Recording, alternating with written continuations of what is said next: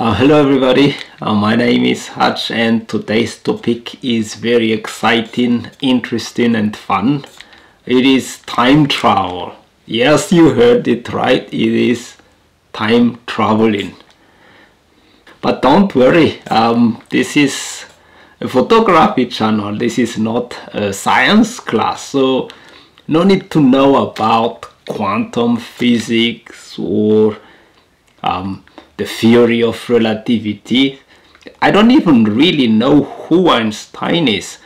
All we need is actually the Nikon Z9 running at least on the firmware version 2, but I would recommend having the latest firmware. It's been a while that I want to test this time travel function in the Nikon Z9, or what Nikon call it, a pre-release capture. And finally last week I had time and I want to share with you my time traveling experience. Don't be too excited though, we cannot go back years in time with the Nikon Z9. All it can offer for now is actually a 1 second worth of past images. But it's still a time travel, right? So how does this work then? Let's say I'm watching my subject, waiting for them to do something interesting. So I'm already holding my shutter button half pressed. And then here we go, my subject did something interesting, probably the shot of the year. But then I missed it because, first of all, the way a mirrorless is designed. Basically, once you see that image in your viewfinder, that moment is already gone. But also, the older I get, the slower my reaction, so definitely I missed the shot.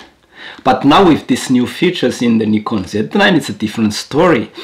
As soon as I half press the shutter release button, the camera actually already records the images in its internal buffer. And as soon as I fully press the button, the camera wrote those past images in the memory card, but also keep shooting like just any normal camera. Therefore, for sure, I did not miss that shot. But we cannot launch the space shuttle without turning on the engine.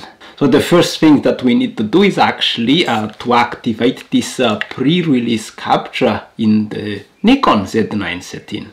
Don't worry, this is actually pretty easy, just 2 little steps.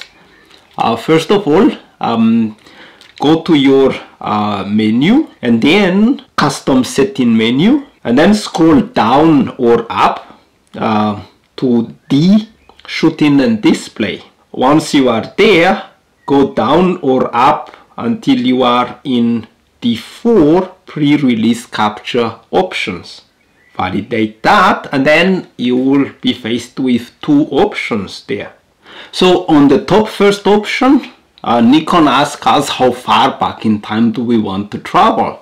Again, cannot go back more than 1 second, remember that. So go to pre-release burst and select how far do you want to go. For me, I choose the maximum 1 second. And then on the second option, the post-release burst is actually just like the normal shutter in the camera. Basically, it just means like, do you want to take the picture while you fully pressed the button? And for me, I just put it to maximum, max. But that does not mean though that we can fully press that shutter until our beard is 1 meter long and our hair is completely gray. Again, Nikon just offers us 4 seconds of burst. But I find it still more than enough for my need.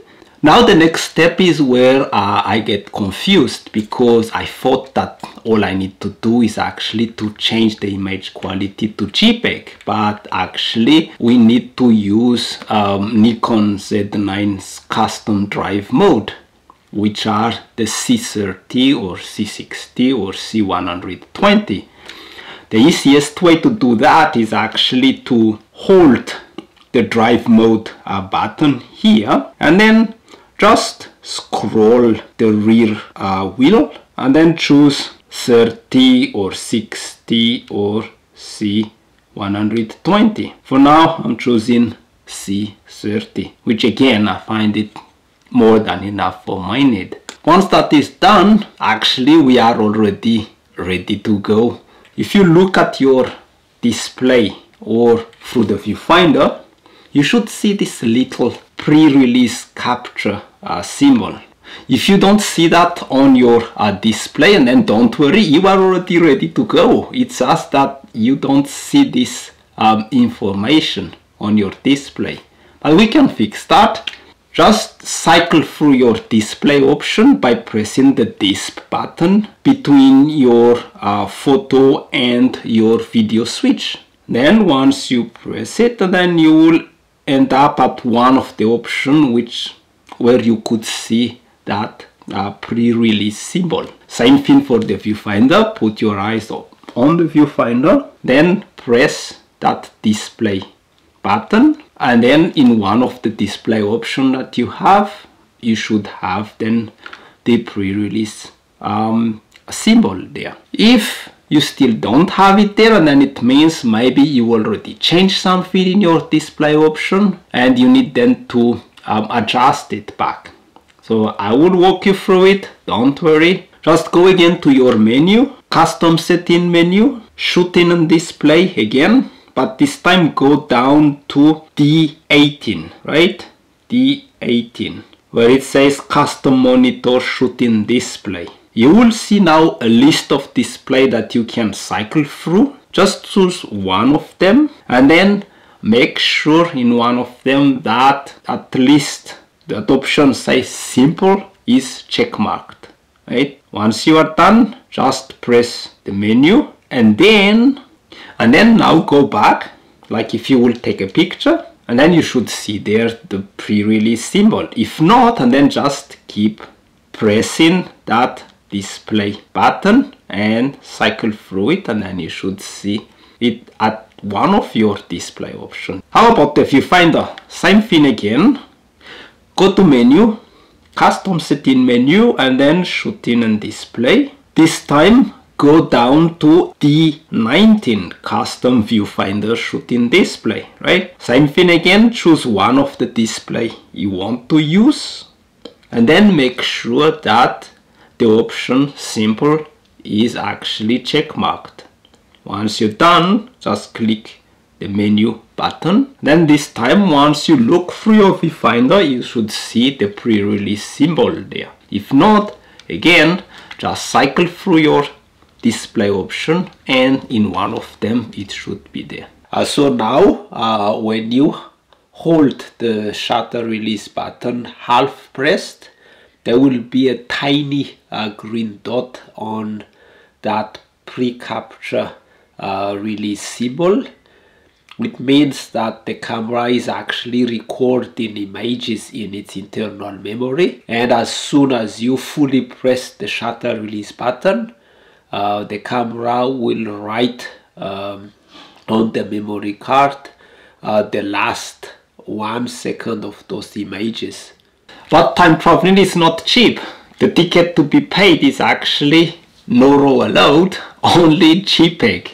Therefore, make sure that the image coming straight from the camera is actually as good as you want it to be. First of all, make sure that you use the right white balance. Usually I get good result with just the daylight auto white balance if I'm outside, but you might also want to experiment with cloudy or sunny if it's a sunny day where you shoot. The next things to be aware of is actually picture control. Did you put enough sharpness or did you put too much sharpness in the picture? How about the vibrance of the pictures, the contrast and clarity?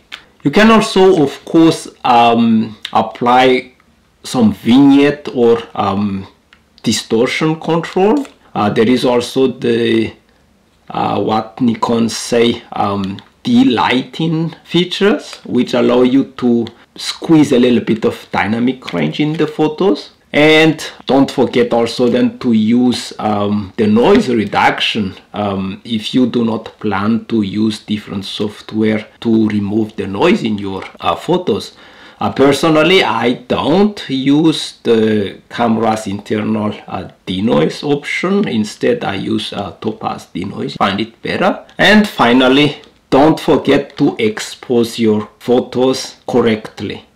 Do not underexpose like the way you used to do it with RAW files, because the JPEG is actually less forgiving than the RAW file. That is everything we need to do. We are now ready to rock and roll, and here are couple of sample images that I took. They are not my best pictures, far from being award-winning images, but it's just kind of to show you guys like the potential of this time traveling features in the Z9. But because there is no such thing as freemium, here are my thoughts about this pre-release capture in the Nikon Z9. First of all, the limitation on image quality. As I said before, we are limited to a JPEG. If you decided to shoot in C30 or C60, and then you will have then a JPEG normal full size L, or Nikon call it large. If you on the other hand decided to choose the C120, which means you're gonna take a picture at 120 frames per second, and then your only option will be JPEG normal size S, which is an 11 megapixel image. Me personally, I did not find it that much disturbing to shoot in JPEG, because anyway, I like the way the Nikon camera render images.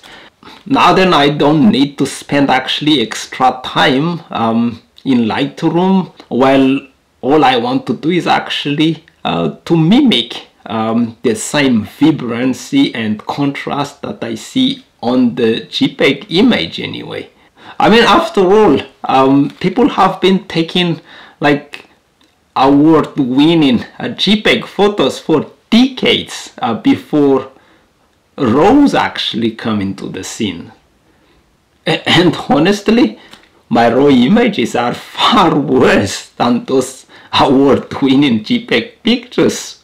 Some people might also find the 11 megapixel image size limiting, but keep in mind though that 11 megapixel, you can still print it at full resolution on a 50 centimeters by 30 centimeters canvas.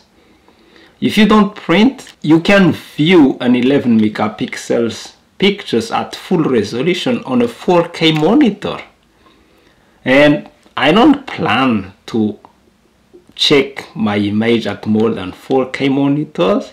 In addition, not gonna look at it like, I don't know, 10 centimeters from the monitor. So I think it's still good enough in some situation. Some people also suggest that rather than using this pre-release capture in the Z9, why not just do a frame capture from an 8K video taken at 30 frames per second, or from a 4K video taken at 120 frames per second. Yes, it might be possible in some circumstances, but I think that will not work when it comes to a bird in flight, because, for example, to take a sharp picture of a flying passerine bird, I usually use a shutter speed more than 1/3000th a second. If I record a movie at 30 frames per second, it means my shutter speed is at 1/60 seconds. And even if I record the movie at 120 frames per second, it means my shutter speed is just at 1/240 41 per 250th a second, and that is just too slow to freeze the action when it comes to bird photography. Yeah, maybe we can also record the movie at 1 per 3000th a second, but first of all, that will look quite unnatural to the human eyes, and also I think a little bit unpractical, because you'll end up with a huge big files of a movie just for one shot of a bird in flight. And can you imagine like scrolling that movie frame by frame? I think I would rather use instead the pre-release capture option.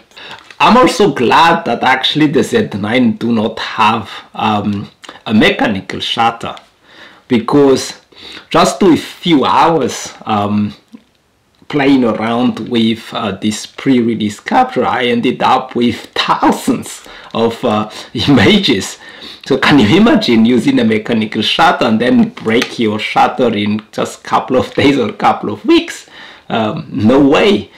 I also thought that deleting the image will be quite a hassle, but actually it's not that difficult, because you just go to the batch of the images, you know, like, oh, okay, it is one here, 1, 2, 3 here where the bird is flying.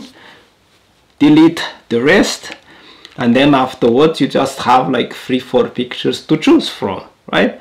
One thing I find strange with this pre-capture release feature is that if you hold the shutter release button half pressed longer than 30 seconds, that little green dots on the symbol will turn to an exclamation mark, which means that now you need to remove your finger from the shutter release button and then restart again the pre-release capture.